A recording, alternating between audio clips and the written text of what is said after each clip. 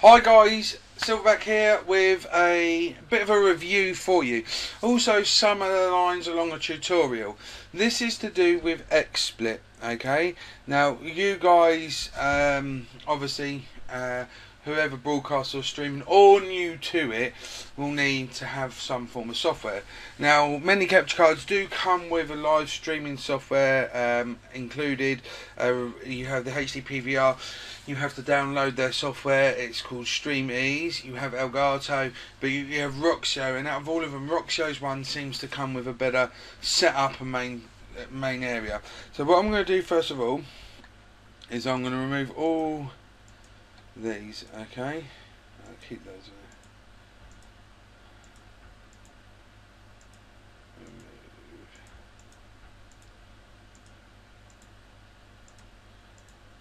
Okay, right, so when you first load up and everything else, you'll get a screen like this. Okay, so what I'm going to show you how to do first of all is to add your things down here. Okay, so what you want to do is create a folder. Okay, I've made mine. If I show you here, if I go into pictures, it's called live setup. So everything I need is there, and that's all the bits that I need, and anything else I need onto it I just keep in that file there. Okay, so what also the other thing we need to do is make sure that this is on. Okay, so that is your software, whatever software you're using, be it Roxio, HD PVR or Elgato, you need to make sure that you have this on. Okay, so and then you put it into the capture mode and that comes up there. Alright, I'm just going to mute my speakers. There we go.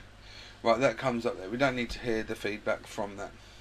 Okay, there we go, and rearrange. There's the size. Right, sorted.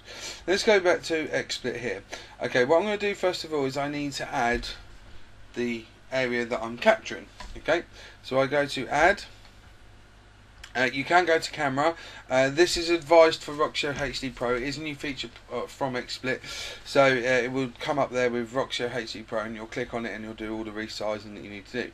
So we go back here and we go to game source. Okay, that comes up as capture model DX9EX. Now if you click on that, it brings up that bit's there. But as you can see, if I wave my mouse in front, right, it comes up on there. We need to right click and untick show mouse. Okay, so that's that done. Now what we're going to do is add our overlays. Okay, so if we go to add media file, okay, and then we go to where my stuff is, there we are, live setup. Now I'll go into the overlay. Okay, now this here, we make it a bit smaller and we stick that there. Okay, and then what we might, if it's a moving picture, you just need to click on loop. Okay, that'll do its own thing now. Right, now we need to add any images or anything else we want to put on. So if we go here, I pick up my gorilla. I'm going to place him up there. Okay, so we shrink it down to the size we want. Yeah, it's about right there. Okay, now obviously I'll bring that back down there. Obviously, if you have any overlays that you require, like because I co-run the War Room, we stream live, I have all the sponsors there, Roxio and Solid Gaming, and all those. So that I'm not going to put them up on there just as yet.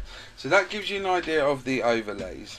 Okay, the microphone is picked up there, as you can see, it's raising up there, and that's the game sound there. Now when you have this on, the ideal thing is to mute your actual PC speakers. That way there's no feedback or anything like that. And whatever is played on your computer will be put through to your live stream. So it's always ideal not to have it.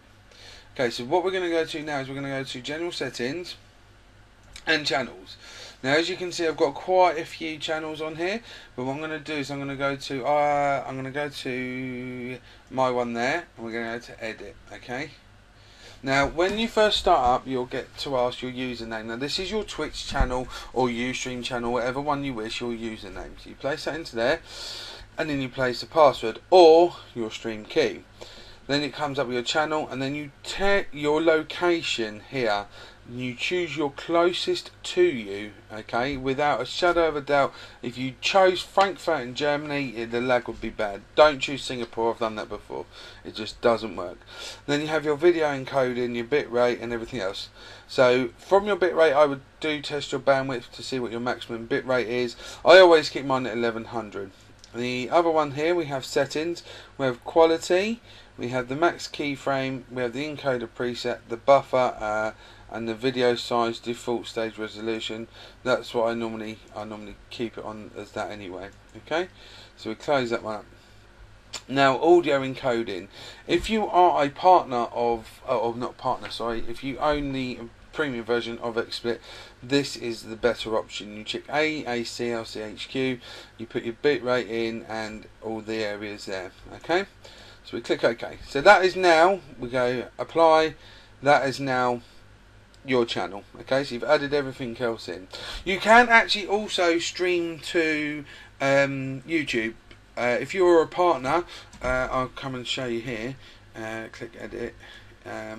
Basically, you go to channel and you go to Black Ops 2 test. You put in the RTMP URL, the stream name, okay, and then everything else there, and it all comes up. So it's very much similar. That then allows you to live stream on YouTube. I'll show you at another time how to do this, but that is basically, that is your channel now set up. Okay, make sure your profile details are correct. I don't enable Skype interaction. I've got my settings so everybody can hear my voice, as well as the guys that I'm doing the commentating with through Call of Duty. Works quite well. And you have your hide from screen region, which means when this is streaming, if you're doing the screen, this large bit, they can't see it. Then we go to resolutions. My resolution, I have it on 640 360. I have it on that one as well, and also have it on 1280 by 720 as HD. I find it works better. That's just the way I have it. And then you have the hotkeys if you want to swap some scenes. Okay, now while we're talking scenes, this is it here.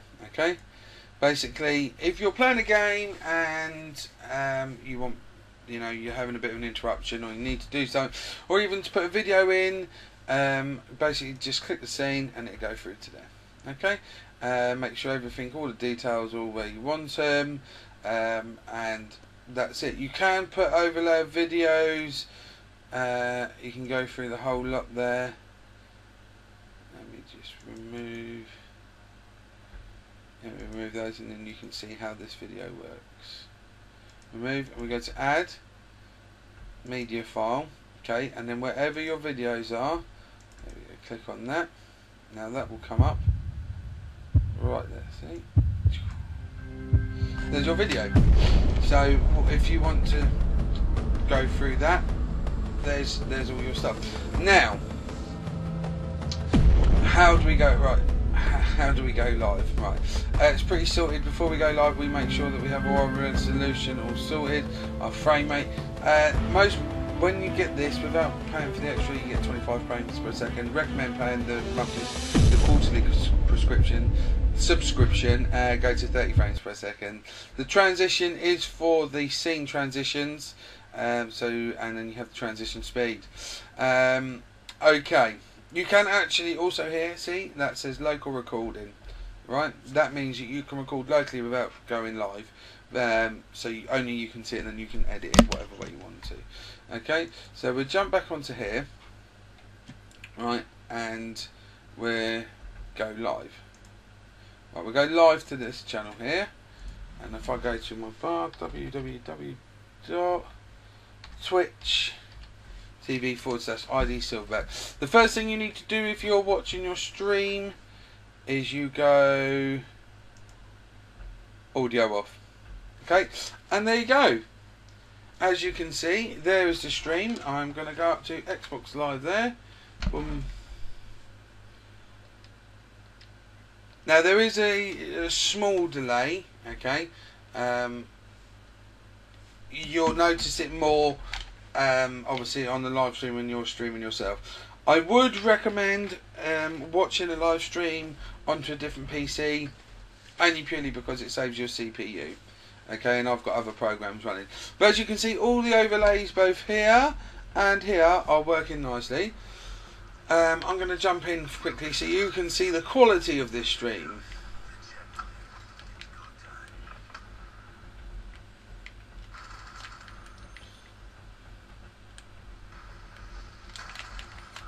There we go. As you can see, you can, as I said, directly stream to YouTube. However, if you want to at any point, you can actually upload directly from Twitch. So there are some bonuses and disadvantages and all those sort of things. But I would recommend getting Xsplit without a shadow of a doubt. This is a piece of kit that any streamer must have. Okay, guys? So I'm just going to leave that. It'll probably tell me off. There we go. That is that. And when we finish streaming, we quite simply just go to here, unclick broadcast, and that is your stream done. So that is it. That is Xsplit. That is the review. I give this bad boy 10 out of 10. Actually, no, I'm going to give it 9.5. There are a few features which I think could be improved on. Maybe the stream actual itself may becoming a little bit more HD, but that could be through Twitch. But this is the software. There's many softwares out there on the market that do what this guy does. However, I feel that Xsplit, I feel that Xsplit for the money is absolutely phenomenal. I really recommend this to anybody that is out there, new to streaming or even old to streaming, that's never used this. Guys, it's very, very well worth the money, and I'm proud to say that all of the War Room use Xsplit. If you don't know what it is or haven't got a link, the War Room in the next couple of days will have a link up on our website. In fact, we'll have a logo on the website on the home page for Xsplit. So thanks ever so much, guys. Yes, it is me, Silverback. If you have any questions or want to know anything, please ask me either on Twitter or on my Facebook or on my YouTube channel. I'm around all the time, guys. I'm happy to help. Guys, you know what? Just keep gaming and enjoy yourself. Cheers.